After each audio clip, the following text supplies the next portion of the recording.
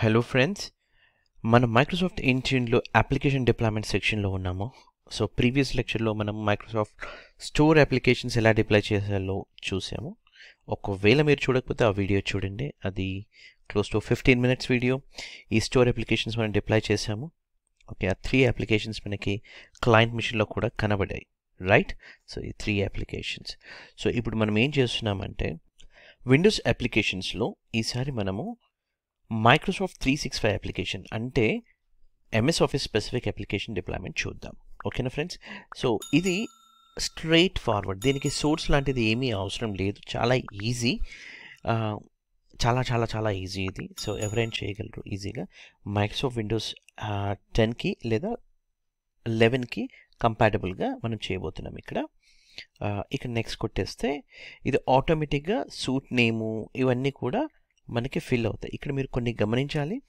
First time కాబట్టి నేను చెప్తున్నాను ఇందులో ఉన్న ఇన్ఫర్మేషన్ కొన్ని. సో లేటర్ పాయింట్ ఈ ఇన్ఫర్మేషన్ మీకు మిగతా టైప్ ఆఫ్ అప్లికేషన్ చేసేటప్పుడు కూడా యూజ్ అవుతుంది. సో మీరు కనుక ప్రొడక్షన్లో చేస్తే ఖచ్చితంగా లోగో వేయండి. ఓకే, అలాగే డిస్క్రిప్షన్ అనేది ఇక్కడ మనం ఇలా టైప్ చేయడానికి ఉండదు, ఎడిట్ కొట్టాక ఇలా ఒక బాక్స్ అవుతుంది. ఓకే, మీరు టైప్ చేసే డిస్క్రిప్షన్ విండోస్ 10 అండ్ విండోస్ 11 అని పెట్టాను అనుకోండి, ఇలా ప్రివ్యూలో కనబడుతుంది. సో డిస్క్రిప్షన్ డైరెక్ట్గా ఇక్కడ ఎడిట్ చేయలేరు. ఓకేనా ఫ్రెండ్స్? నెక్స్ట్ పోతే ఇక్కడ కేటగిరీస్ కంపల్సరీగా చూస్ చేసుకోండి. మీకు కావాల్సిన కేటగిరీ అంటే అప్లికేషన్ ఎలాంటి కేటగిరీలో ఉంటుందో మనం ఇక్కడ క్రియేట్ చేసుకొని అంటే ఉన్న వాటిని మనం యూస్ చేసుకుంటాం. ఓకేనా? ఇంకపోతే ఇక్కడ ఇంపార్టెంట్ పాయింట్ వచ్చేసి show this application as a featured app in company portal. ఇప్పటి వరకు విండోస్ మీద మనము కంపెనీ పోర్టల్ యాపే వేయలేదు. ఓకే, మనం కంపెనీ పోర్టల్ అప్లికేషన్ వేద్దాం. ఓకే, సో అది నెక్స్ట్ వీడియోలో పెడతాము. సో ఈ వీడియోలో మనం ఆల్రెడీ కొంత స్టార్ట్ చేసాం కాబట్టి సో ఒకసారి చూపిస్తాను కంపెనీ పోర్టల్ అప్లికేషన్ విండోస్ డివైజెస్లో ఎలా ఉంటుంది అనేది. ఓకే, నెక్స్ట్ వీడియో చేద్దాం అది. ఓకేనా? సో ఇప్పుడు ఇక్కడ ఆ అప్లికేషన్ ఏదైతే కంపెనీ పోర్టల్ అప్లికేషన్ ఉందో అంటే అది ఒక యాప్లో పైనే స్క్రీన్ మీదనే, అంటే మనం ఎప్పుడైతే అప్లికేషన్ సెక్షన్స్కి వెళ్తామో అక్కడే టాప్లోనే ఇది చూపించాలి. అంటే యాడ్ టైప్లో మనము యూజర్స్కి ఇంకేం వెతకబావు. ఎంఎస్ ఆఫీస్ కామన్ అప్లికేషన్ అందరికీ యూజ్ అయ్యేదే కాబట్టి ఇక చూడు ఇక్కడ ఉంది, కావాలని ఎంఎస్ ఆఫీస్ అన్నట్టుగా ఇలా చూపిస్తాం. దీన్నే ఫీచర్డ్ యాప్ అని అంటాం. ఈ వర్డ్ని ఫీచర్డ్ యాప్ అని అంటాం. ఓకేనా? నెక్స్ట్ పోతే ఇదంతా ప్రైవసీ స్టేట్మెంట్, ఇదంతా కామన్ అండి. ఓకే, సో జస్ట్ ఈ ఇన్ఫర్మేషన్ అంతా ఫిల్ చేస్తే మీరు ప్రాపర్గా you can click on next అనమాట. ఎప్పుడైతే నెక్స్ట్ కొడతారో ఇక్కడ 2 టైప్స్ వస్తుంది మనకి. ఒకటి, అసలు మీరు ఈ ఎంఎస్ ఆఫీస్ సంబంధించిన అప్లికేషన్స్ని మనము ఇక్కడ మైక్రోసాఫ్ట్ 365 యాప్స్ అంటున్నాం. ఇది ఒక సెట్ ఆఫ్ ప్రొడక్ట్స్ ఉన్నాయి ఇందులో. మీరు చూస్తే దీంట్లో చాలా ప్రొడక్ట్స్ ఉంటాయి. యాప్ ఫర్ బిజినెస్ చూస్తే మనకి ఇందులో కొన్ని ప్రొడక్ట్స్ ఉన్నాయి, చూసారు? యాక్సెస్ అని ఇలా డిఫరెంట్ థింగ్స్ ఉన్నాయి. ఇప్పుడు ఇందులో మీరు యాక్సెస్ అవసరం లేదనుకోండి, ఎగ్జాంపుల్ మన యూజర్స్కి యాక్సెస్ అవసరం లేదు, పబ్లిషర్ అవసరం లేదు, నాకు ఓన్లీ 4 అప్లికేషన్స్ కావాలి అనుకో, కస్టమైజ్ చేయాలి కదా. మరి ఇది కస్టమైజేషన్ ఆప్షన్స్ ఇస్తున్నాడా అంటే అవును, నువ్వు కస్టమైజ్ చేయొచ్చు. దీనికి ప్యాకేజర్ అవసరం లేదు. నిజంగా అవసరం లేదా అంటే it depends to your company again, ఎందుకంటే కొన్ని కస్టమైజేషన్స్లో వాళ్ళ హెల్ప్ అవసరం పట్టొచ్చు.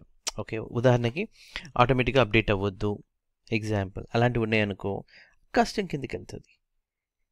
ఇకపోతే ఇక్కడ ఈ కాన్ఫిగరేషన్ ఫార్మాట్ ఇదే డిప్లాయ్మెంట్ మోడ్ అనమాట. ఒకటేమో మీ దగ్గర ఆల్రెడీ అప్లికేషన్ ప్యాకేజర్ ఉండి కస్టమైజేషన్స్ చేశాడు అనుకోండి, ఎలా వాడు ఏం చేస్తాడంటే ప్యాకేజరు ఆఫీస్ కస్టమైజేషన్ టూల్ అని ఉంటుంది, దాంతో ఒక XML ఫార్మాట్లో క్రియేట్ చేస్తాడు. ఏమని, ఇది యాక్టివేషన్ అవనికి ప్రోడక్ట్కి వాడు, లేకపోతే 6 months ఛానల్లోకి వెళ్ళు అంటే ఎవ్రీ 6 months మాత్రమే అప్డేట్ అవ్వు, లేకపోతే అప్డేట్స్ డిజేబుల్ చెయ్యి, లేకపోతే ఈ ఫీచర్స్ వద్దు అవసరం లేదు, ఇలాంటివన్నీ కూడా XML ఫైల్లో క్రియేట్ చేస్తాయి.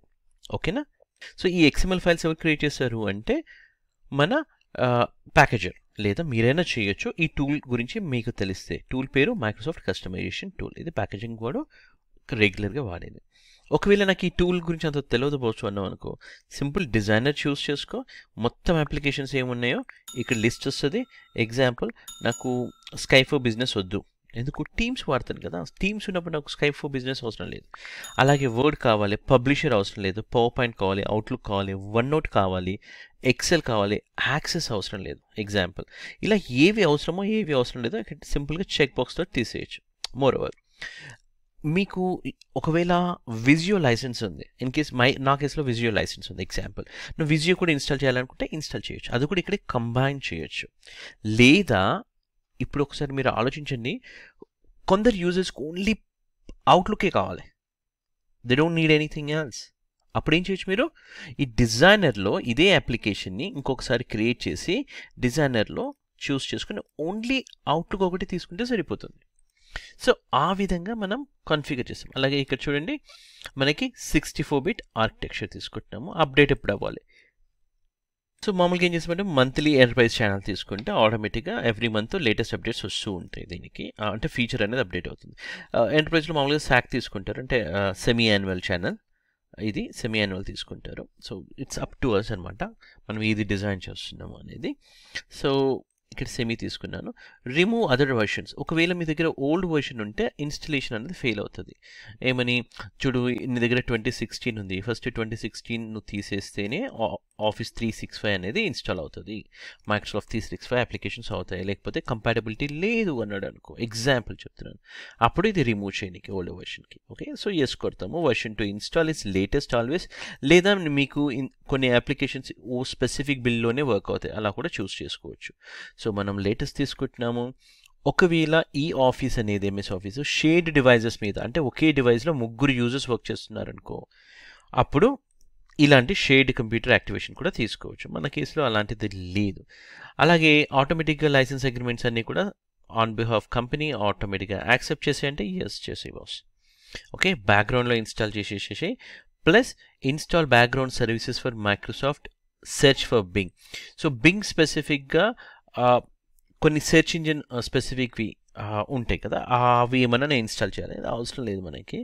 లాంగ్వేజెస్ అగైన్ మీ కంపెనీలో ఎంఎస్ ఆఫీస్ విషయానికి వస్తే అగైన్ డెఫినెట్గా వాళ్ళు ఏమంటారు అంటే నాకు కొన్ని డిఫరెంట్ లాంగ్వేజెస్, మనం ఫర్ ఎగ్జాంపుల్ చైనీస్ ఉంది, వాళ్ళకి డిఫరెంట్ ఉంటుంది లాంగ్వేజ్ ఆఫీస్ది.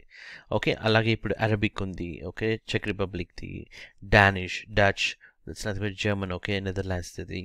సో అగైన్ డచ్లో కూడా మళ్ళీ డిఫరెన్స్ ఉండొచ్చు, ఫ్రెంచ్ ఉంది ఇక్కడ, ఓకే, ఫినిష్, జర్మన్ ఇది, ఓకే, ఇలా డిఫరెంట్ లాంగ్వేజెస్ కావాలనుకుంటే మీరు చూస్ చేసుకోవచ్చు. అంటే అన్నీ కలిపి చేయొచ్చు, లేదా మిక్స్ చేయొచ్చు. అన్నీ కలిపి ఒకే ఇంగ్లీష్ వాడికి జర్మన్ గేమని అన్నీ పంపితే లోడ్ అవుతుంది, అవసరం లేదు కూడా. ఓన్లీ జర్మన్ వాళ్ళకి మనం ఏం చేస్తామంటే ఆ ఏడీ గ్రూప్ స్పెసిఫిక్ చేసి డిప్లాయ్ చేసేస్తాము. దానికి సపరేట్గా మళ్ళీ ఒకసారి ఈ విజర్ రన్ చేస్తాం. ఎన్నిసార్లన్నా విజర్ రన్ చేయొచ్చు ఇక్కడికి వెళ్ళి. ఓకే, అదే అప్లికేషన్ చూస్ చేసుకొని మల్టిపుల్ టైప్స్ ఆఫ్ డిప్లాయ్మెంట్స్ చేయొచ్చు. ఒక్కొక్క దానికి ఒక్కొక్క నేమ్ ఇవ్వచ్చు.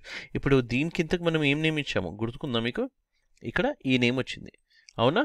సో ఇప్పుడు దీనికి కావాలనుకుంటే మనం చేంజ్ చేయొచ్చు without access. For example later, okay, ఇక్కడ వితౌట్ యాక్సెస్. మేబీ ఇంకొక అప్లికేషన్ మీరు తయారు చేసి ఉండొచ్చు విత్ యాక్సెస్ అని బ్రాకెట్లో. ఇట్స్ అప్ టు అస్ కదా, మనం అలా డిఫరెంట్గా మనం డిజైన్ చేయొచ్చు. ఓకే, అంతే. ఇక్కడ నెక్స్ట్ కొట్టేస్తాము. ఇక్కడ వర్షన్, ఓకే, లేటెస్ట్ ఆల్వేస్, ఇక్కడ లేటెస్ట్ పెట్టేస్తే సరిపోతుంది. ఇప్పుడు ఇది ఎవరికి డిప్లాయ్ చేయాలి? ఇందాక చెప్పినట్టుగా డిఫరెంట్ ఏడీ గ్రూప్స్ క్రియేట్ చేసి వాళ్ళకి పంపించవచ్చు, అంతే. సో మన కేసులో వచ్చేసేసి ఆల్ డివైజెస్ తీసుకుంటున్నాను నేను. ఇక్కడ కూడా మళ్ళీ మనకు కావాలంటే ఫిల్టర్స్ అప్లై చేయొచ్చు. ఓకేనా, ఏమని ఓన్లీ కంపెనీ డివైజెస్కి మాత్రమే అవ్వు, లేకపోతే ఓన్లీ పర్సనల్ డివైజెస్కి అవ్వు అని మనం కాన్ఫిగర్ చేయొచ్చు. ఓకేనా ఫ్రెండ్స్, సో దాట్స్ ఇట్. ఈ విధంగా మనం అప్లికేషన్ అనేది డిప్లాయ్ చేయొచ్చు. So end user experience wise సైడ్కి వచ్చేసరికి ఇది మొత్తం డౌన్లోడ్ అవ్వాలి, right? It takes lot of time. Okay, so will just pass. So మనం కొంచెం వెయిట్ చేసాము. Then if you see here ఆటోమేటిక్గా మనకి అప్లికేషన్స్ రావడం స్టార్ట్ అయిపోయింది. సో ఇక్కడ చిన్న నోటిఫికేషన్ వచ్చేసింది, అప్లికేషన్స్ అవుతూ ఉన్నాయని. ఆటోమేటిక్గా మైక్రోసాఫ్ట్ ఆఫీస్ అనేది ఇన్స్టాల్ అయిపోయింది. ఓకే, సో మీరు కనుక గమనిస్తే అప్లికేషన్స్ అన్నీ వచ్చాయి ఎక్సెప్ట్ యాక్సెస్. ఓకే, ఆఫీస్ టూల్స్లో మనకి ఎక్కడ వస్తుంది మైక్రోసాఫ్ట్ ఆఫీస్, ఇలా వర్డ్ ఇవన్నీ కూడా డైరెక్ట్గా వచ్చేసేసాయి. సో ఇప్పుడు మీరు గమనిస్తే ఇందులో యాక్సెస్ లేదు. ఓకే, సో యాక్సెస్ లేకపోతే ఏం చేయాలి? మైక్రోసాఫ్ట్ ఆఫీస్ ఓపెన్ చేయాలి. ఓకే, సో ఇక్కడ యాక్సెస్ లేదు, ఓకే. మైక్రోసాఫ్ట్ టీమ్స్ మాత్రం లాగ్ ఆఫ్ అయ్యి మళ్ళీ రీలాగిన్ అయినప్పుడే స్టార్ట్ అవుతుంది ఆటోమేటిక్. అదొక చిన్న బగ్ టైపు, దాని గురించి కంగారు పడాల్సిన అవసరం లేదు. అప్లికేషన్ అలాగే డిజైన్ అయింది. ఎలా డిజైన్ అయిందంటే ఇన్స్టాల్ అయిన తర్వాత లాగ్ ఆఫ్ అయ్యి లాగిన్ అవుతే క్లియర్గా అప్లికేషన్ అనేది వచ్చేస్తుంది. అండ్ ఇక్కడ చూస్తే మీరు ఇది ఎంటర్ప్రైజ్ ఎడిషన్ డిప్లాయ్ అయిపోయింది. ఓకేనా ఫ్రెండ్స్, సో ఈ విధంగా మనం అప్లికేషన్ ఏది ఆఫీస్ 365 స్పెసిఫిక్ అప్లికేషన్స్ అన్ని కూడా మనం డిప్లాయ్ చేయొచ్చు. కావాల్సినని డిప్లాయ్మెంట్స్ క్రియేట్ చేసుకుంటాము. ఫర్ ఎగ్జాంపుల్ ఓన్లీ అవుట్లుక్ అని, లేదా మిక్స్ అని, ఎవ్రీథింగ్ లైక్ అలా మనం క్రియేట్ చేసుకోవచ్చు. ఒకవేళ విజియో కూడా ఉంటే విజియో కూడా యాడ్ చేసుకోవచ్చు ఇదే మెథడ్లో. ఓకేనా, సో ఇది స్టేటస్. సో ఇది చేయడానికి కొంత టైం పట్టింది. That's okay, lot of efforts. Give it Thums up for me.